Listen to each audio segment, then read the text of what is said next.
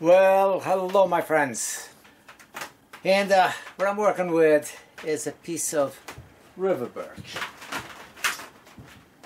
This was something I turned a couple of weeks ago and left it. I was going to be removing the foot and making a lid for it, but I'm not in the mood to do that.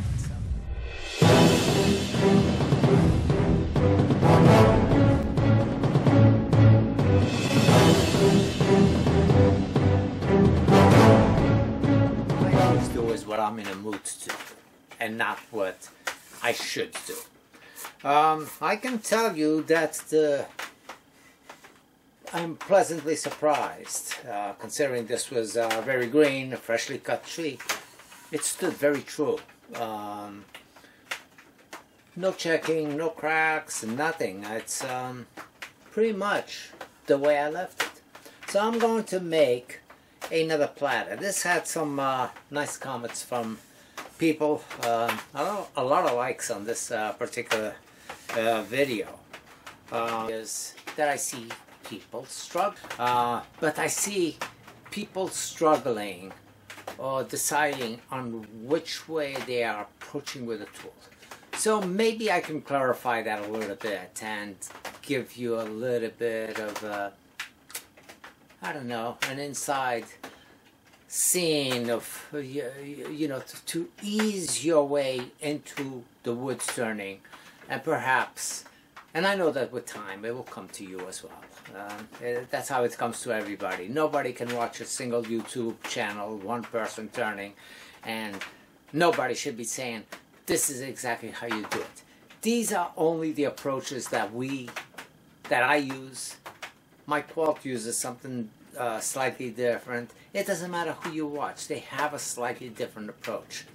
My grind is very different from anybody's. People ask me all the time, Al, what is the angle of your grind? And I never know. Because I know that once I established a grind that I liked by making slight adjustments, and once I got there, regardless of what that angle is, that's the angle I go for all the time. I never change that. But for you, that angle might not be a good angle because your stance or how you hold your tool or your approach, you know, you shouldn't be asking, oh, what's the grind? No, find the grind that you like and use it. That's bottom line. My gouge is very, very acute angle on it. I mean, I sweep this thing way, way back. Way back. So, it's not a traditional grind that a manufacturer puts. Okay, I do have a protractor, but because I'm never in my shop long enough, I don't know where it is right now. I would gladly give you that. But you can see that it's very steep. It's, I'm going to guess, around 45-degree mark. That's the angle that my tool sits in relationship to my stone. So it's very acute. You can see that. So, you know, if you want to do that, and then it's a matter that I sweep it way back into the wing, giving me this long, long fingernail grind. You know, I got the Carter & Son, and this is the point that I'm making. The Carter & Son sent me a 5/8 deep flute for me to try it out. The Deep U. Beautiful tool. I really have not had to resharpen it, but I did so because I wasn't used to the angle that they gave me. So I went ahead and I gave myself the same angle that I'm already accustomed to. So I swept this back a little further. This was fairly shallow, fairly round, and I have it very pointy. But that's from my personal preference. You want to go that route? you just work the sides a little bit more. Find your angle first. Then if you want to go a little bit more pointy like that, you just work the sides until you get that and long enough. There's a drawback to this. When you're doing push cuts, it's not as easy to control as something that's a little bit more rounded off in the front. So there's the drawback. But I like this control that I get with this cut because I've accustomed myself to it. Not because it's right or not because it's wrong. It's all a matter of personal preference. So today I have a leftover piece from that log that I did that group over that I gave the instructions on undercutting. So I'm going to put this on the lathe and I'm going to do a fairly quick turning with this piece. Let's get started. And my finding is by balancing the piece, making sure I'm not so heavy on one side or the other. If it does this and it stops and it doesn't pull itself back, it's centered. Plenty of pressure. I can't emphasize this more than I do. Tool rest. Because I'm going to be cutting in this direction, I put the tool rest more or less in that direction already. So just keep it close, and as I start shaping, I'll move it up.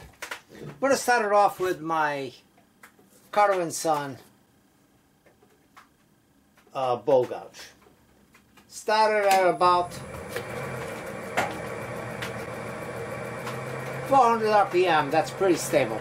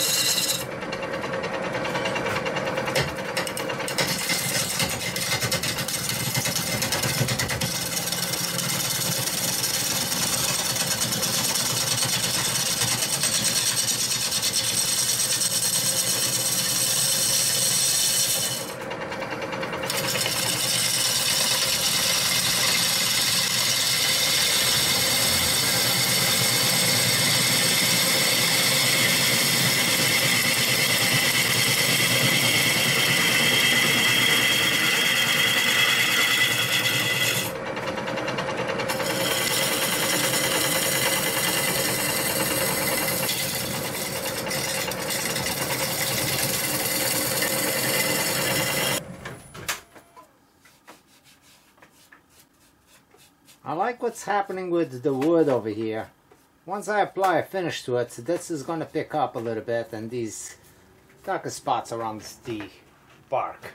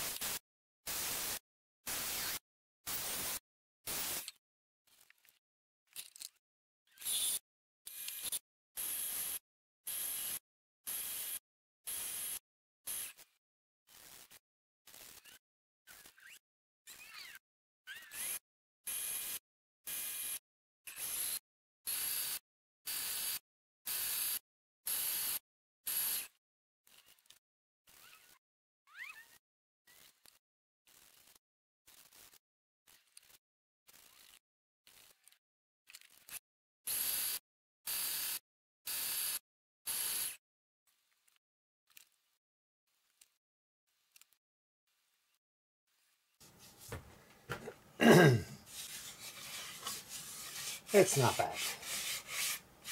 No wow factors here. So, I don't know if I want to spend any more time on it. It is what it is. I'm gonna pretty much leave it like this. It's a little different. I could not get a good clear vision of what I wanted to do with this. I know I did not want to waste all this wood. I know that this, if I went all the way down, would just make another natural edge bowl.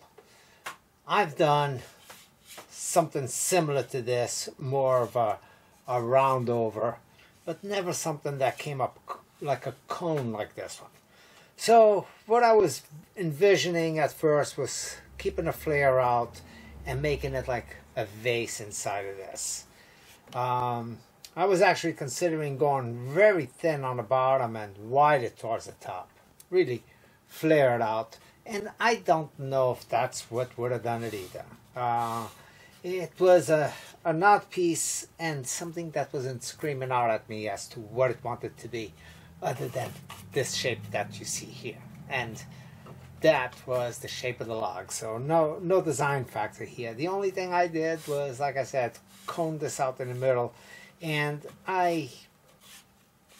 it's not that I dislike it, it's that it just doesn't scream out at me in a wow factor. The checking going through here, which are stress checks from the heat, just the dust in there and the tool going back and forth, both on forward and reverse, created enough heat that it started checking out on me a little bit. And I don't mind that. That is probably, to me, the best feature out of the whole piece, is actually these feathered checks. Now, the ones on the bottom, that's a little different. I wish they weren't there, but there's some checking on the bottom, and that was from the log being cut, and it's natural shrinkage. This is river birch. I like the character of the wood. It's a little bit light in color. I'm sure that eventually this, if I let it stay outside, these dark streaks that are going through here off the middle will really enhance the piece. So I'm going to let some of this river birch stay outside, and probably in 2-3 weeks I will do another turning and let's see what it comes up with. At this point, I don't know. I really don't want to work anymore, but what I will do on it, what I'll do is finish sanding the bottom and take out the foot, give it a rub finish, and it will be a finished piece. You know, most of the time what I do is not to wow anybody or you know, show what incredible work I do. That's not my intent. My intent is to open up your eye, and hopefully I can portray what is it that I look for, since so many of you comment. You know, I hate to say it, but you know, think that I have somewhat of an artistic eye for it. It doesn't happen all the time. And sometimes it's just pure luck. But anyway, here's another piece to go amongst the not so desirable pieces. Again, it's not that it's a waste. It doesn't matter what comes out of the lathe. Whatever is created on the lathe, good or bad, wow factor or no wow factor, it's always another learning experience. You can never take a piece, put it on the lathe, and come out of it not realizing something a little bit different. Whether if it's design, whether if it's something you saw midway, you should have stopped that and changed the direction, whatever. When you put, if you do upload, if you do record, if you go and it's amazing how many times I'm editing a video, and during the editing is where I see something different that I did not see when I was on the lathe. And when I'm seeing that, it's like, oh my God, I should have stopped the piece there, or I should have gone in that direction, because that's where its full potential was at. And sometimes we are so focused on going in the direction that we think we want to go, and lose sight of any possibilities that the wood is offering you, and you just ignore it. You ignore it because your mind is set on which direction you want to go, or you don't take a time and stop and look at it from different angles and see what's happening with a cut. And that's when we see the magic happening, is during those phases. Like I said, many times I'm turning, I stop the lathe to talk or adjust a little bit, and I'm focused on that particular area, and when I see it through another angle, which is the camera angle, I see something completely different than what I was seeing when I was just looking directly at the piece on the lathe. So I should probably look at the monitor every once in a while and see what is the camera seeing that I'm not seeing, and go from there. And if I see something, it's like, oh, wait a minute, let me take a look at that. Oh, yeah, I mean, I'm glad that I saw that. So, stop and smell the roses. In this case, stop and look at the wood. Thanks for watching. We'll see you again very soon with another episode. Not going to be this wood. I think I'm going to make something very simple. A lidded box. I haven't done one in a long time, and I got a couple of nice pieces of wood that I want to. When I was driving home, I had this idea of what I wanted to do, and again, I think it would have been an interesting turning. And you know, you get here and you see a piece of wood and like, whoa, that's what, you know, wants to go on the lathe. But really, I want to do something that's a little bit special. I think I will do it this weekend and be able to upload it in about 2 weeks or so. So make sure that you keep coming back and seeing what it is that I'm putting up. Don't forget, please subscribe and give me a thumbs up. And share it with your friends. That's what it's all about. Take care.